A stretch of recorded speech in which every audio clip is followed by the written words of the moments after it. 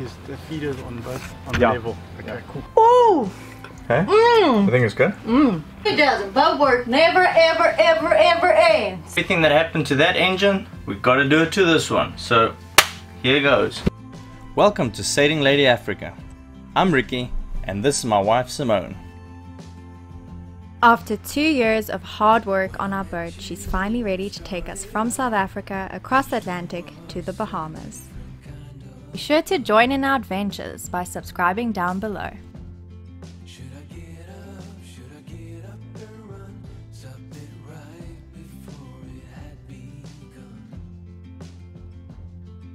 While we are in South Africa, a lot of sailors recommended we get our sails replaced here due to the cost difference between here and the Caribbean. So what we're up to right now, Morgan's here from Ulman Sails, and he's doing all the measurements for our sails so that they can send it out to the designers and they can design us hopefully a more efficient sail for our kind of boat.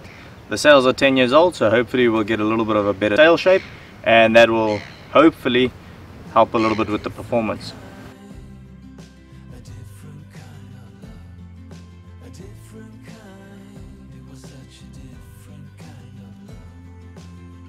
All our sails are bagged up, ready to go, and the main, we need the whole foot of the sail cut shorter because of the bimini that we made. We weren't getting any any leech tension, and the luff tension was also really weak, so they're going to shorten the sail slightly, about 200 mils off roughly, and then on the leech we're going to take quite a bit more, so it sits a little bit higher off the solar panels, and then they're going to give us a price on a new Genoa, or otherwise a price to fix the one that we have. But they're going to give it to a designer, and he's going to see how can they improve the design, and if they can improve it, that might be something for us to consider, that we're going to get better performance. It's going to be a new sail, so we're going to get good 4 or 5 years of good cruising out of it, as opposed to having a sail that's already got a few years on it. So yeah, that's the thought process. And our inner jib, they say they can do a much better job than the existing one that we have there.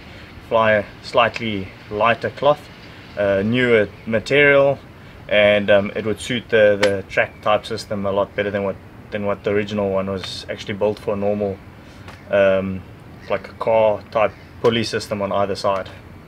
So yeah, that's where we're at with the sails. So let's get these loaded up and get them out of here.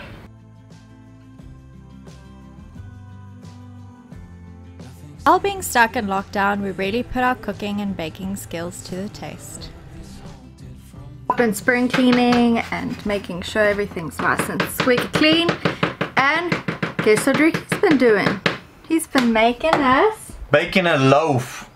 Some bread. So it's an olive bread with the recipe that I got online, and I kind of butchered it just a little bit, the recipe. Hopefully it will be cooked. There was olives here, but they've gone missing in action in the testing process. That sounds bloody hard. Ooh, doesn't look cooked. No, I think it's good. Gotta put butter on it. This is like that heavy bread. What's the name of that stuff? Ooh! Hey? You think it's good? With some butter. Even it came out better than my cappuccino cake. I don't know why the what's the name so heavy though. The crust. Maybe that's how the recipe's supposed to be. I have the olives in it. There's a bit of olives in there, there's a bit of garlic in there, very little garlic, but a little bit. That's pretty good. Cut me a slice so I can put some butter on it. My mom always said it's okay to gain weight as long as you do it together. So Ricky's busy securing our solar panels. We didn't do the back of the solar panel because we couldn't reach it, but now being here we're able to do that. And so we got rid of our ugly green straps over there. So now it looks all pretty again.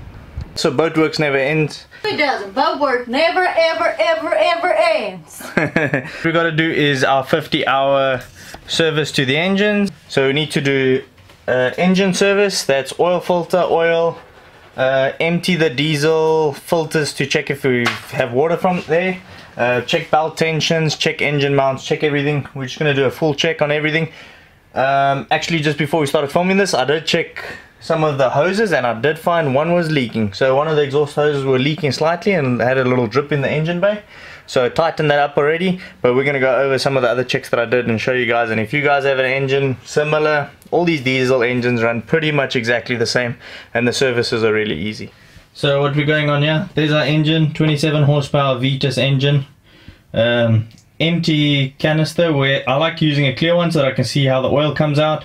A little suction pump thing that came with our engines from Vetus. That's a little cup so that I can pour into there when we do our diesel filters. Diesel filters, we have one over here and we have one on the back here. So what I do is I just drain the bottom of them. I'll show you now how that looks. And we take a sample of that diesel, and if there's water it will come out first and diesel will remain on top. And then replace the oil filter, which is this little guy down the side here. So replace the oil filter right over there, and you can see that's still the original one. It's done 50 hours now. Gonna take it off, replace the oil, do the gearbox oil change. So there, we've got to change the oil. So there's a drain on the side there. Check the belt tensions. These engines originally come with belt covers here. I don't like them on, and it's for the simple reason that I can keep on looking at them. Check a quick look, I can see if the belt's loose or anything else. Tighten up here. Important thing with these alternators, if nobody knows, that's where you tension the belt, but you always got to make sure that the swivel point is nice and tight. Otherwise this twists and it causes a lot of belt wear, especially on these V belts. So if you didn't know, that might be a little pointer to you. Water pumps on that side right down here, but I'm not going to worry about that because it's still in good shape and the flow rate is still very good. But in a year from now or so we will change, or otherwise 500 hours from now we'll change that impeller that's in there. So step number one, the engine, warm up the engines, stick it into drive, circulate oil in the gearbox, and then we're going to pump out that gearbox oil first, check how that looks, and then we'll pump out the engine oil. I've already warmed up the engines for today, so I'm not too concerned about warming up the engines. And what you're doing that for is hotter oil will flow a lot easier, so the viscosity decreases and becomes thinner, and then it flows much easier, especially on the suction pumps. If it's warm oil, it flows super easily. So yeah, that's what we do it for. So we're going to warm it up, stick it in gear, and not only that, it also helps if there's any particles, especially in the gearbox, that will mix up with everything, and then we can suck that out instead of it being right at the bottom and having settled.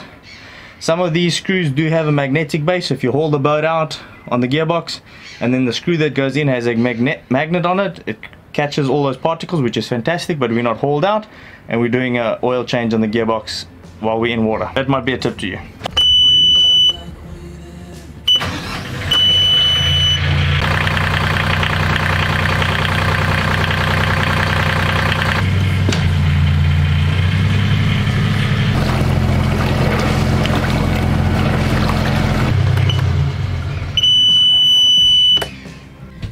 Okay, so engine's warmed up, gearbox has been circulated and warmed up the oil a little bit, and now we're going to open the gearbox, use this pump, suck the oil out into there, check how it looks, and then refill the gearbox, and that'll be the gearbox service done. While Ricky's pumping out the oil, be sure to hit that subscribe button and click on the notification bell to alert you every time we upload a new episode, and give this video a like. It's a free way you can support our channel. I managed to empty out the entire content of the gearbox, and it's 3.4 liters. I know that I have to have that for this particular gearbox, and the oil looks good. It's not milky, so we're good there. But one thing I might actually go and invest in, I used to have a long suction pump and they work fantastic for these kind of engines and applications, and it's much faster than doing this. Considering we only have to change the engine oil every 100 hours and the gearbox oil every 250 hours, is it really worth it? For the gearbox I had to make a little adaptation pipe that I just made quickly with a couple of spares that I had here, and it worked pretty fine. It's not great, but it worked, it did the job. So I might change that to just make the gearbox changes faster. So that's a special little attachment hose that fits onto the gearbox. They actually come supplied from the manufacturer. Put a piece of clear hose to adapt it to another stainless steel fitting, to adapt it to a piece of hose, and then to adapt it to my suction hose. Every last little bit of oil out of there, and that's a good thing. and I don't see any funny colors, so I'm happy with that. What you'd be looking for would be like a milky type oil, and that would indicate that you have water in your gearbox. Possibly one of your oil seals have failed, maybe the shaft seal. Some fishing line gets caught around there, the shaft seal goes, or just age, and then it leaks and then you get water into there. And obviously the water would be at the bottom and not up top, so that last little bit that you suck out, that would be where it's most likely to be. But if you ran your engine and you had the gear in, it would actually cycle that oil, so the whole gearbox would actually be this milky white color. As you can see, this looks pretty good. Use the oil. No funky stuff. I could drop a magnet and check for steel particles, and I'll probably do that. Otherwise I could just take a sample and just send it to the labs and let them have a look at it. Sometimes it'll be easy to access a lab for testing, like if you're in the States or you're in South Africa, you can send, there's a couple of oil testing labs and stuff, you can just send it to them. Obviously that's going to cost you a bit of money, but since it's the first test and the break-in period might be worth it. The gearbox's old oil is out, and now we can replace it with new oil. Our gearbox and engine take the same oil, which is pretty nifty. So yesterday I gave up a little bit because of those little pumps. They weren't great. I went this morning to one of the auto parts stores. I got one of these. This is $20. It's a little vacuum pump to suck the oil out. And it's nice and compact, really small. I can just plug it into my battery and use it for my oil changes. It's really going to make it much easier to change, especially with the engine being a little bit more confined than usual. But yeah, so that's what I got, and we're going to test this out and see how it goes. So now we take the dipstick out. So procedure is oil out, loosen the oil filter, take it off, prime the next oil filter, get it back on, and then fill it up with clean oil. And that's perfect. It's not bad at all. I did suck some out yesterday, so that would be the reason why it's a little bit lower than usual. And also there would be a lot of oil in the head at the moment because the engine just finished running, so we also want to maybe give it a few seconds at the end to allow that oil to go down into the sump before we suck the rest out.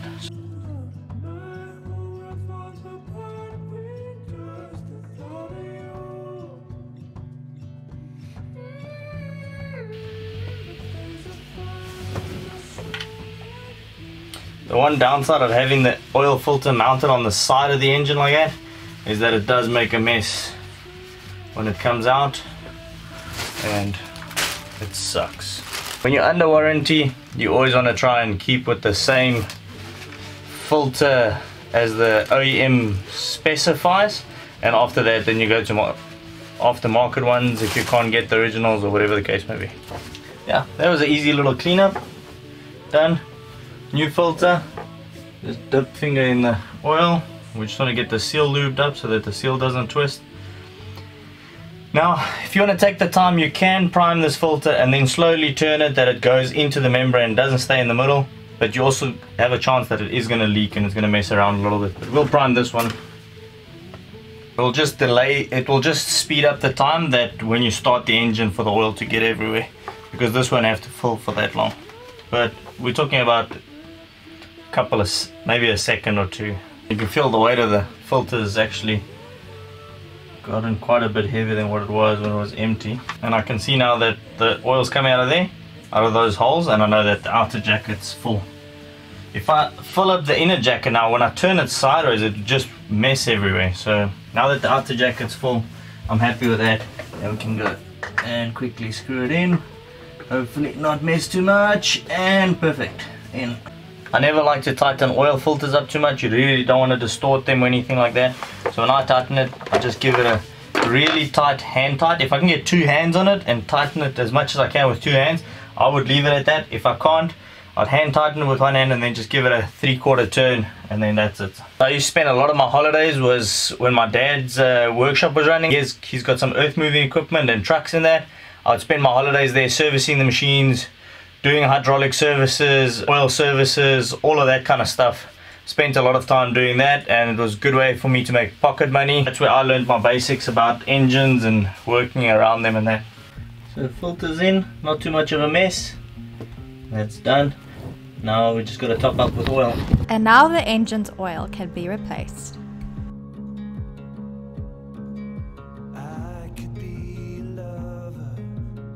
Okay, at the bottom of the dipstick, Now we'll just give it about half a liter. We want to check the belt tension, so just check here. So we want to check the bolt here and the bolt underneath there. This tension is nice and solid. And have a look at all the other hose fittings. Just check that everything, all these hose fittings, none of them are loose. We're just going to take a screwdriver to them quickly and make sure that everything is nice and tight. Double check the oil level again on the dipstick, and then we're done. That red cable that's loose there, don't worry about that. That's for our buck boost charging system, so it's going to come from our alternator and it's going to feed up to our new lithium charging system. And we do the last oil check, hopefully. And check where we're sitting at. 1, 2, 3 seconds. We're about 3/4. I like a little bit higher than that, because I want to take it to the full mark. And the reason for that is we've got an oil filter that still needs to be filled. So now she's at the full mark. What we're going to do is run the engine, confirm it again. It's going to give it time to fill up that oil filter, and we should be just below the full, and that will be perfect. Okay, so we check our engine oil level again. Beautiful. Nice clean oil in there. Nothing funky going on. This is completely cold, so we can check the levels here. Levels here perfect. That's our antifreeze cap. You never want to open this when it's hot. You'll get a serious surprise. Everything that happened to that engine, we've got to do it to this one. So here goes. We did the same to the starboard engine as what we did on the port side. Now both our engines are serviced and in good standing, ready for our trip to Namibia once lockdown is over.